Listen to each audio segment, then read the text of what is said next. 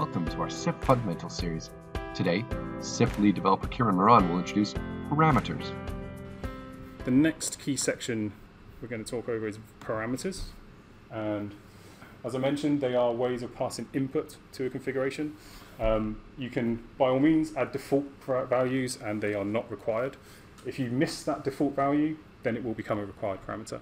But we also support the ability to reference other things as well. So this is quite handy if you have a parameter which by default would actually be the same value as something else, but you might want someone to override it at a later point in time.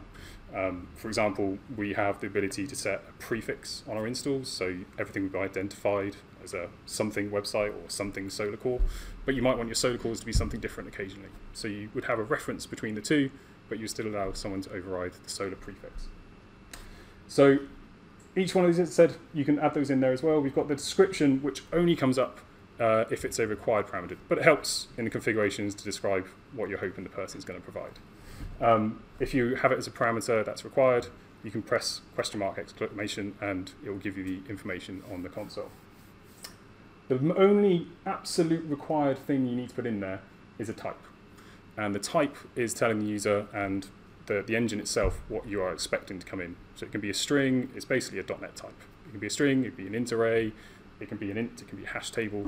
And at the command line, when someone provides it, we will type that value that they're passing in to match up to that. So if they try to pass in a string when you're expecting an int, it will throw an error at the command line for you. Parameters, pretty much what you were just looking at. We've got a default value, a reference, and a third folder down here which doesn't receive anything.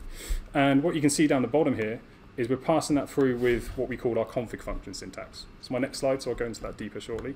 But it's just a way of saying I want to use a parameter called first folder. And so we know that we'll use the parameters that are being passed in at the top there. So let's clear our screen. And we're going to run our parameters. I've got a required parameter, so it's giving me that information again. And you can see there it says type ! That is default PowerShell syntax. So it's not particularly user-friendly, but that's what they have. And you can see the description that's come through from the configuration there as well. So I'll just call this one number 3. And again, we can see it's gone through. And you can see in the output there, I've actually got 2 SIF parameters being created. And the reason for that is because the second folder references the first folder.